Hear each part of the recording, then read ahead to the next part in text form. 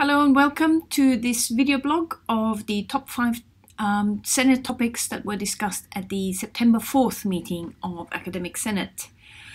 The top discussion was on the future Academic Senate composition.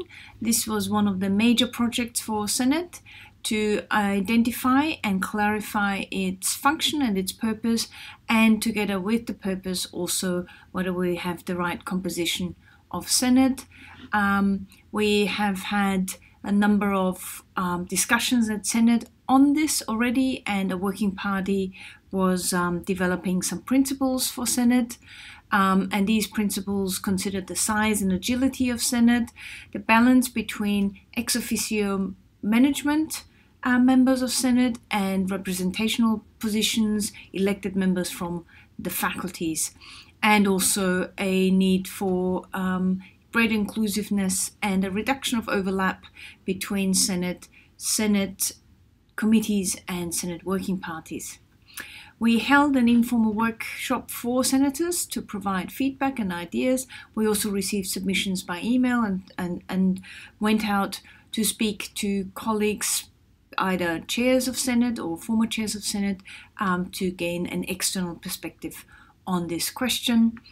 And following a very lengthy debate at Senate, and we are proposing a number of changes, which includes a reduction in the ex officio members of Academic Senate, particularly limiting the numbers of deputy vice chancellors and pro vice chancellors on Senate, and corresponding to that also a decrease in the number of elected members in order to maintain that balance between ex officio management and elected members.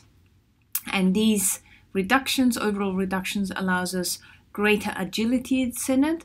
For example, the ability to co-opt members onto Senate that we require for particular expertise for a particular period of time, for a project, for example, but also it allows us to co-opt members for purposes of inclusion and representation. We also decided to change an ex officio position for the head of Department of Indigenous Studies to be replaced by an elected position for Indigenous academic staff members.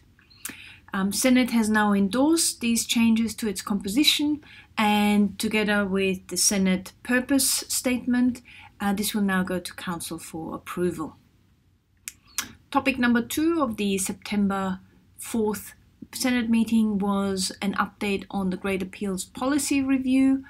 Mitch Purcell talked us through the policy, and the main changes he outlined was a move from appeal of final grades only to the ability of students to appeal individual grades, a reduction in the deadline of submissions from 20 working days to 10 working days so that actions can be taken in good time, and also condensing the grounds for appeal from 5 grounds to 3 grounds to reduce, for greater clarity and to reduce overlap. The discussion at Senate was that these changes to review individual assessment will bring with it a significant change in the current practice. The assessment, the Great Appeal Policy, will come back to Senate for formal approval at a next meeting. Topic number 3 was an update on the curriculum architecture, the PVC programs and pathways from broadly updated Senate on where the project is at, and from now on it will become a standing item on the agenda for the next meeting until it is resolved. There was, at September 4, we have just moved into the phase where faculties are starting to submit their courses in the new architecture, and as the courses are progressing each week, information will be published through the curriculum architecture updates on tech, and also through communication with the faculty curriculum architecture implementation groups. We had a question about student-facing communication about this change in curriculum, and we will provide an update on this at the next Senate meeting in October 24th. Topic number 4 was establishing the 2019 Senate project, and we discussed an approach on how to establish those.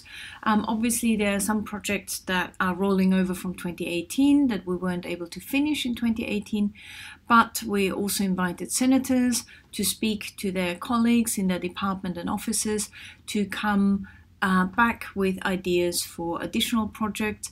We also planned a workshop for senators to discuss additional projects for 2019, and are working with governance services to identify policies that require review and update, and how these policies fit in with our Senate projects. At the November Senate meeting, we will approve the project for 2019 and start moving forward with them early next year.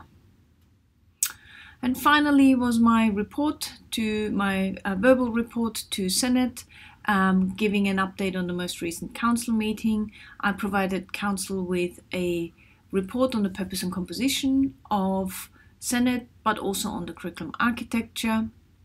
And finally, council approved the recommendation from Academic Senate to award Professor Tony Cousins the title of Emeritus Professor.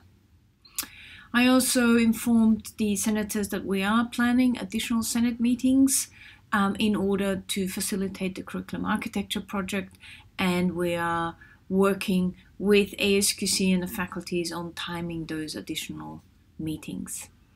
And finally, in October, towards the end of the year, there will be a new Senate election, and I invite all staff to consider running for election at Senate. If you have any questions about this, or you want to find out more about Senate and what it means to be a senator, please feel free to contact me via the email below. Our next Senate meeting is on October 24th, starting at 9:30.